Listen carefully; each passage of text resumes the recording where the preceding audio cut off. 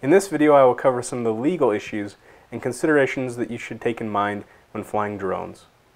Governments around the world are starting to regulate consumer drones. It's important to do your research and get familiar with the laws concerning drones where you live.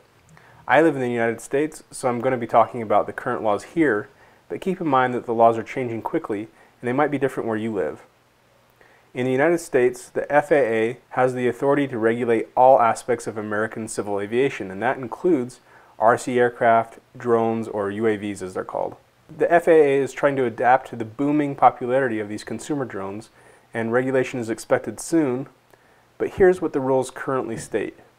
Keep in mind that the following rules apply to hobby and recreational use only. We will cover the topic of commercial use in just a moment.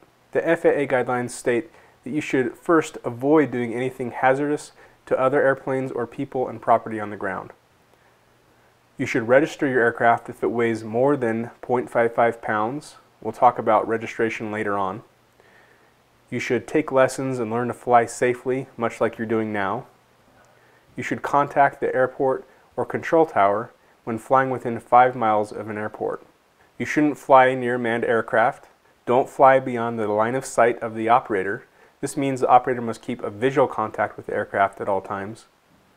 Don't fly an aircraft weighing more than 55 pounds, and don't fly for commercial purposes.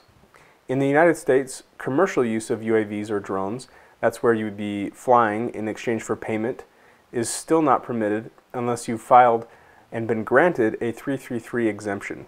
Currently, in order to fly commercially, you must have both the exemption and hold an actual pilot's license in order to be the drone operator during a commercial flight. This may soon change, and the proposed rules for commercial flight have been released, but they're not final or official yet.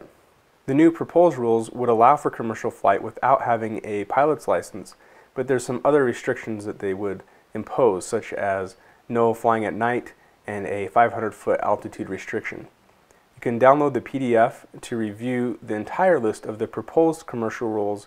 It's unclear when and if these rules will become the law and become official, but I believe the FAA is taking steps towards this, and the new registration database is evidence of their progress towards this. I'll cover registration in a later lesson.